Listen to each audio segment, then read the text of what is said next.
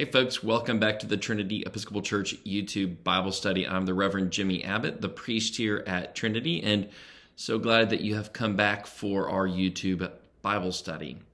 Today we're looking at the Gospel of John, chapter 14. We'll read it this Sunday, May 14th. Happy Mother's Day. So in this passage, Jesus is at the Last Supper with his disciples, and he says that he's going to send an advocate to be with us. Now, this is taken to be the Holy Spirit. That word advocate in Greek is the word paraclete, which doesn't really mean anything to us in English. So it can be roughly translated as comforter, as advocate, oftentimes now heard as Holy Spirit. But the word advocate here in the original language has a definite meaning. It's a legal word. It's the word they would have used for a defense attorney. So imagine this, that the Holy Spirit is not just someone who lives within us, but someone who stands beside us. In a time of trial, in a time of worry and angst, the Holy Spirit is the one right by our side, sometimes speaking on our behalf, sometimes giving us the words that we need to speak. And when Jesus says that he will give that to us, he says that I will not leave you orphaned, meaning that even though he, Jesus, is going away, this new advocate, this Spirit of truth will be with us.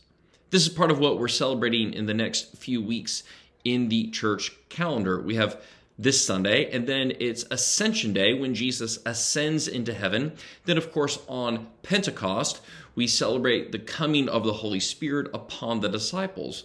Truly, the down payment of the promised gift of the advocate, the Holy Spirit. This, I think, is something that we really need to live into as Christians.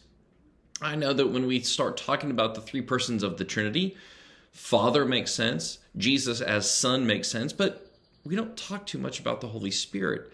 And to me, that's to our detriment, that this is the Spirit of God, the advocate that is with us, beside us, within us all the time, giving us the strength that we need to fulfill our Christian lives.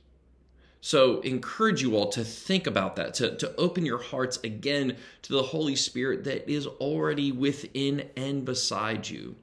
And that when you are lacking the words, open your heart and ears and let that advocate speak on your behalf.